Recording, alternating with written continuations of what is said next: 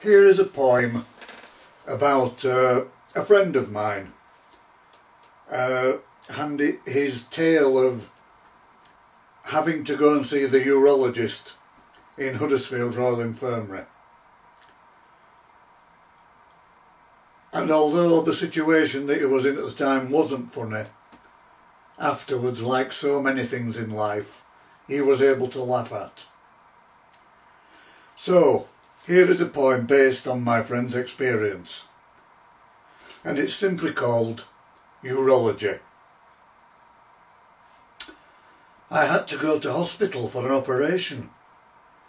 I had waterwork problems, you see. No matter how I strained and sweat, I simply could not pass any pee. The urologist put on his rubber gloves.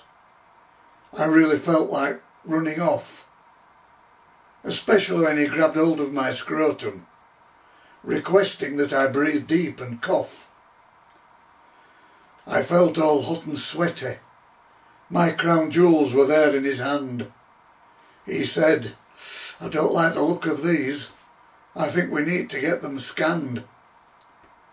So I was taken down to X-ray, where the scan was to be performed.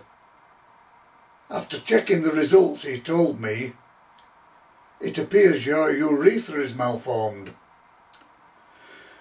So I was taken to the theatre, where I was to star on stage. The surgeon smiled and said, "This problem comes with people your age." I awoke in a ward 2 hours later, feeling I needed the toilet, you see. I must have passed a gallon of urine. It was such a relief to wee.